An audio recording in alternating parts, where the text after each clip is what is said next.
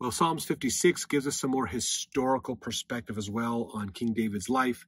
They say in this one, this is to the chief magician upon Jonath Elam Rekokim, a miktam of David. We don't really know what that term miktam it really means. We've talked about that in previous Psalms. You can go look that up at the beginning of the book. But this was written about the time when David, remember Saul was pursuing David, so David fled. One of the places David went was actually to the Philistines. He has killed many Philistines and destroyed them and has been a complete thorn in their back. They're trying to grow their nation and attack Israel, and David keeps quelling them down.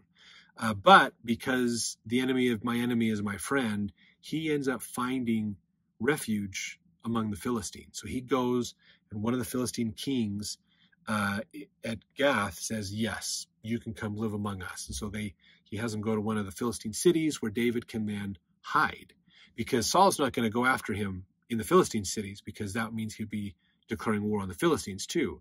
And Saul doesn't have a good track record of winning against the Philistines, unless David's there. If David is representing Saul, they win all the time. But if it's Saul, Philistines have a good chance of winning. So hiding among the Philistines was a good strategic move for David, and it gave him a chance to have some safety and rebuild his armies and build himself up in what he was doing as well. So that's what was happening when this psalm was written. So verse 1, be merciful unto me, O God, for man would swallow me up. He fighting daily oppresseth me. So this is probably talking about, again, a prayer to God, but talking about this challenge that David and Saul have. Verse 2, mine enemies would daily swallow me up, for they be many that fight against me, O thou most high. What time I am afraid, I will trust in thee. In God will I praise his word. In God I have put my trust. I will not fear what flesh can do unto me. Every day they wrest my words. All their thoughts are against me for evil. They gather themselves together. They hide themselves. They mark my steps. Then they wait for my soul. So this is him. David's like, my enemies are all around me. I mean, the Philistines are my enemies too, but Saul is my enemy as well. And I'm afraid, I trust in God. The only reason I can do things and function is because I believe in God. God is my strength. God is what helps me despite the rest of the world being against me. Which is a good perspective, I think, for us to take when we feel neglected by the world. We feel the world is all against us, that God can be with us and support us and help us. And he does. And they're wresting his words. They're taking what he's saying and manipulating it for their own causes. Twisting his words around, basically. So he's saying that while all these people are trying to destroy him, God is with him because he trusts in God. Verse 7, shall they escape iniquity? In thine anger cast down the people, O God. Thou tellest my wanderings. Put thou my tears into thy bottle. Are they not in thy book? Now this is cool that he's mentioning a book that God has. This is that reference to the book of remembrance. There's a book kept in heaven of all of our doings. And he's saying, put my sorrow in that book.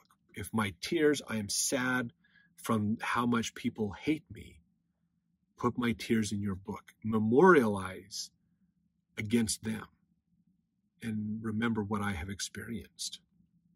Verse 9, when I cry unto thee, then shall mine enemies turn back.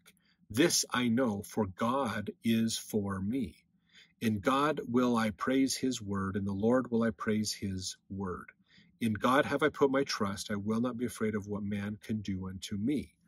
So again, when God's on my side, God, when you're here with me, they can't do a thing against me. And they all flee because they know they can't win if you're with me. So I put my trust in you, basically. Verse 12, thy vows are upon me, O God. I will render praises unto thee.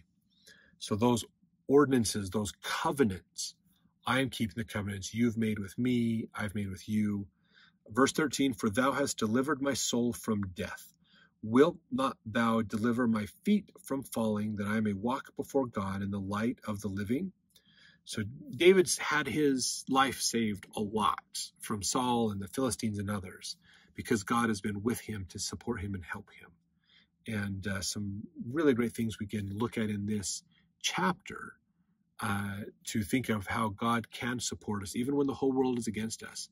God loves us and can still support us and help us. That's really great. So let's jump over into the next psalm as we continue on.